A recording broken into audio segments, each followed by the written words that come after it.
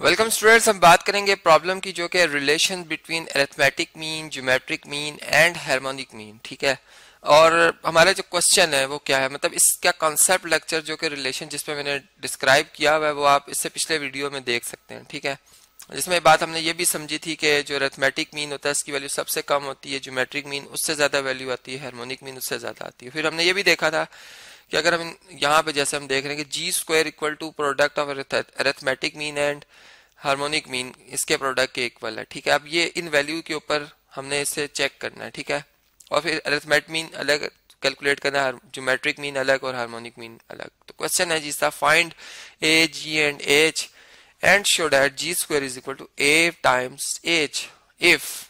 अब part one ये कि अगर ए जो है वो -2 और बी जो है हमारा -6 हो। ठीक है, तो चलें जी हम सबसे पहले अरिथमेटिक मीन की बात कर लेते हैं। तो हमारे पास पहले जो इनके फार्मूलाज हैं, अरिथमेटिक मीन अगर मैं ए से इसको जाहिर कर रहा हूँ तो इसका फार्मूला होता है a plus B divided by 2। ठीक है, इसी तरह जो मेरा ज्योमेट्रिक मीन है जिसे मैं g से जाहिर कर रहा हूँ वो होता है plus minus square root of A B. और अगर मैं पॉजिटिव ज्योमेट्रिक मीन की बात कर रहा हूँ तो फिर इसमें से पॉजिटिव साइन आएगा और square root of A B आ जाएगा। ठीक है, और जबकि हमारे पास जो हार्मोनिक मीन है जिसे मैं h से जाहिर कर रहा हूँ वो इक्वल टू आता है 2 times of A B divided by A plus B. ठीक है, अब देखें इसमें हमारे पास जो ये वैल्यूज हैं ये हम कैसे कैलकुलेट कर सकते हैं। अगर मैं यूं कहूं कि a हमारे पास कितना हो, -2 हो और b हमारे पास -6 हो, तो देन ये जो अबव इक्वेशंस है वो बिकम्स क्या हो जाएंगी, then above equation becomes above relations becomes. ठीक है, ये रिलेशंस है, रिलेशंस बिकम्स। इसमें देखें सबसे पहले a की बात कर लें, यहां से एक सेपरेशन लाइन लगा लेते हैं इस तरह से। तो a इज इक्वल टू आ जाएगा a -2 b -6। ठीक है, b -6 है और डिवाइडेड बाय 2 आ रहा है। नेगेटिव में सेम साइन है, नेगेटिव में ऐड हो जाएंगी वैल्यूज, नेगेटिव का 8 आ जाएगा डिवाइडेड बाय 2, तो हमारे पास a जो है वो -4 आ जाएगा। ठीक है, a -4 आ जाएगा। इसी तरह अगर हम इधर बात कर लें तो g जो है हमारे पास equal two plus minus square root of, अब -2 और -6 का अगर प्रोडक्ट लिया जाए तो ये हमारे पास क्या आता है, ये हमारे पास +12 आ जाता है। ठीक है, ये हमारे पास g की वैल्यू आ जाएगी। ठीक है, ज्योमेट्रिक मीन मतलब आ जाएगा।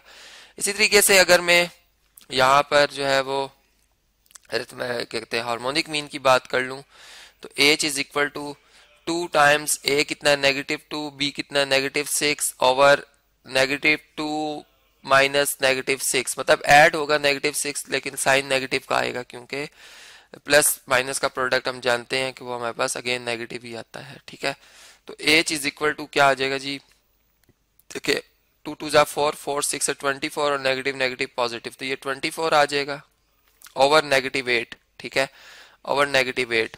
तो अब यहां से अगर हम इनको अगर डिवाइड करें तो हमारे पास ये वैल्यू कितनी आती है, 8 1 टाइम 8, 8 3 टाइम 24। ठीक है, तो ये हमारा -3 जवाब आ गया, -3। तो h हमारे पास कितना आ गया, -3 आ गया। हमने तीनों वैल्यूज कैलकुलेट कर ली हैं।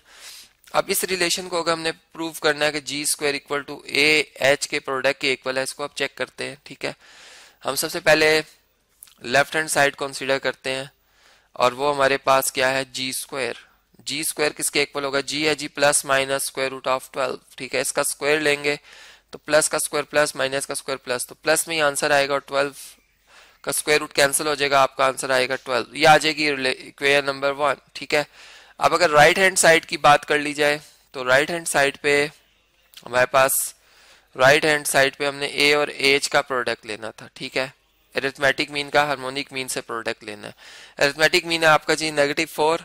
ठीक है, और हार्मोनिक मीन हमारे पास कितना आया था, -3 आया था। इन दोनों का अगर हम प्रोडक्ट लें तो ये भी 12 आता है। ठीक है, और देखिए ट्रांजिटिव प्रॉपर्टी ऑफ इक्वालिटी की बेस पे इन दोनों को अगर कंपेयर किया जाए तो हम ये देख सकते हैं कि कंपैरिजन के बाद जो है ये चीज हमारे सामने आ रही है कि हमारे पास जो लेफ्ट हैंड साइड है वो राइट हैंड साइड के इक्वल है। ठीक है, राइट हैंड साइड के इक्वल है, मींस के हम ये कह सकते हैं कि जो जी स्क्वायर है वो प्रोडक्ट ऑफ अरिथमेटिक मीन और हार्मोनिक मीन के इक्वल है। ठीक है, ए और एच के प्रोडक्ट के इक्वल है। ठीक है जी, ये प्रूव्ड हो गया। तो अब इसी तरह अब अगर हम सेकंड पार्ट की बात करें जिसपे कि हमारे जो नंबर है वो इमेजिनरी नंबर्स हैं, ठीक है। सेकंड पार्ट कॉपी करते हैं। सेकंड पार्ट में बल्कि इस रिजल्ट को यहाँ से कॉपी कर लेते हैं और नेक्स्ट यहाँ इस पेज के ऊपर इसको पेस्ट कर लेते हैं, ठीक है। अब इसमें भी हमने जो कैलकुलेट करनी है वैल्यूज, ठीक है, ये फार्मूला कंप्लीट कर लेते हैं। यहाँ से रेज हो गया। तो ये देखें अब अगर इस दफा हम जो है वो ए और बी की ये वाली वैल्यूज लिख रहे हो, ठीक है, तो हमारा रिजल्ट जो आएगा वो इनके मुताबिक आएगा। चलें इसको यहाँ पर हम लिखते हैं, ए की जगह क्या लिखेंगे अब हम 2 आयोटा, ठीक है, प्लस बी की जगह क्या लिखेंगे 4 आयोटा, जबकि डिवाइडेड बाय कितना है 2, ठीक है। तो ए कितना आ जाएगा 2 आयोटा और 4 iota, 6 iota divided by 2, 3 times 6 होता है, तो हमारा आंसर आ जाएगा 3 आयोटा, ठीक है। ये 3 आयोटा आ जाएगा, ये अरिथमेटिक मीन है। इसी तरह जी इज इक्वल टू आएगा जी plus minus square root of A B. ए कितना है 2 आयोटा, बी कितना है जी 4 आयोटा। तो जी इज इक्वल टू आ जाएगा plus minus 4 2 jar 8 iota square, ठीक है, आयोटा स्क्वायर, जो कि इसको हम ऐसे भी लिख सकते हैं कि 4 आयोटा स्क्वायर मल्टीप्लाई बाय 2। तो 4 आयोटा स्क्वायर का स्क्वायर रूट ले लिया जाए अलग, ठीक है, इधर इस से कर लिया जाए कि 4 आयोटा स्क्वायर को अलग लिख दिया जाए और 2 को अंडर रूट के अंदर अलग लिख दिया जाए। तो ये हमारे पास जी की जो वैल्यू आएगी वो प्लस माइनस ये 2 आयोटा आ जाएगा, ठीक है, और ये अंडर रूट 2। तो ये हमारा आंसर आ गया जी का। इसी तरह अगर हम अब एच की जगह इसकी वैल्यू फाइंड कर रहे हो तो एच 2 आयोटा इसकी ए की वैल्यू है, बी की value 4 iota divided by 2 iota plus 4 iota, ठीक है जी। अब देखें 2 2 जा 4 4 4 जा 16 आयोटा से iota square 2 plus 4 is 6 iota, ठीक है, और यहाँ से आयोटा स्क्वायर से कैंसिल और 6 को 2 3 टाइम 6 और 2 8 टाइम 16, ठीक है। तो ये बन जाएगा 8 आयोटा ओवर 3, ठीक है। ये हमारे पास एच आ गया, मतलब हार्मोनिक मीन आ गया।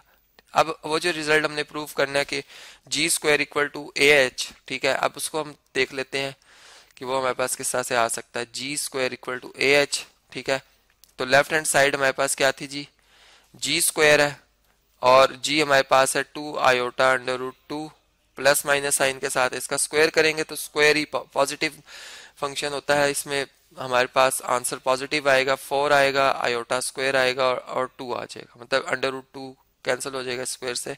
तो ये बन जाएगा 4 2 टाइम 8 आयोटा स्क्वायर, जो कि आयोटा स्क्वायर होता है जी हमारे पास -1 के इक्वल, ठीक है। तो ये हम कह सकते हैं कि लेफ्ट हैंड साइड जो हमारी आ रही है वो -8 आ गई है, -8 आ गई है, ठीक है, ये इक्वालिटी नंबर 1 आ गई।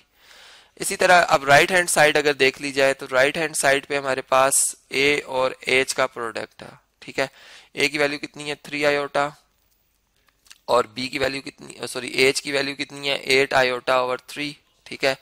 3 3 से कैंसिल, 3 1 टाइम 3 3 1 टाइम 3 कैंसिल हो जाएंगे और यहाँ से आप देखें तो 8 आयोटा स्क्वायर आ जाएगा और अगेन इसमें भी आयोटा स्क्वायर -1 हम पुट करेंगे तो हमारा आंसर -8 आएगा, ठीक है, -8 आएगा।